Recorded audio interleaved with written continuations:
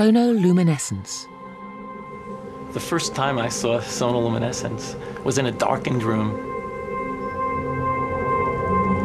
I was transfixed to look at this spherical flask of fluid.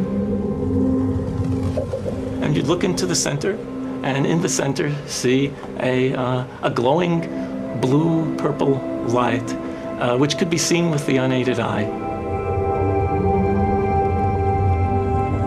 It looked like a star in the heavens.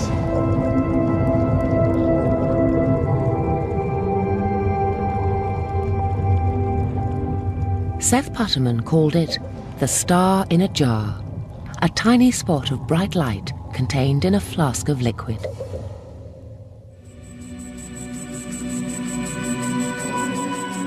This star in a jar is made when a sound wave is passed through a small bubble inside a flask of liquid. And this sound wave makes the bubble do something remarkable. First it expands, then it collapses. And this collapse happens so violently that vapor molecules trapped inside the bubble slam together and heat up so much that the bubble gives off an incredible burst of heat and light, several thousand times a second, giving the appearance of a star.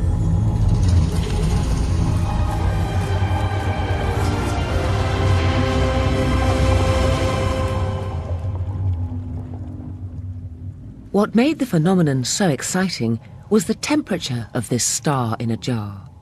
On its surface alone, the light burns at tens of thousands of degrees.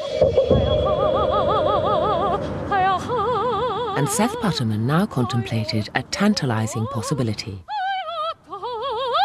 Could the core of the collapsing bubble be even hotter? Hot enough for fusion?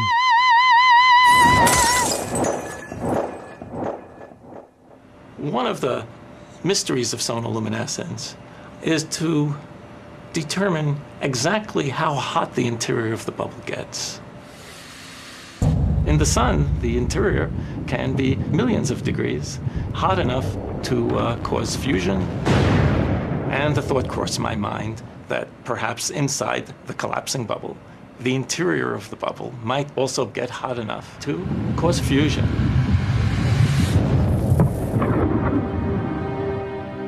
If so, this would be something truly amazing. By simply bombarding tiny bubbles with sound waves, temperatures of over 10 million degrees would be created.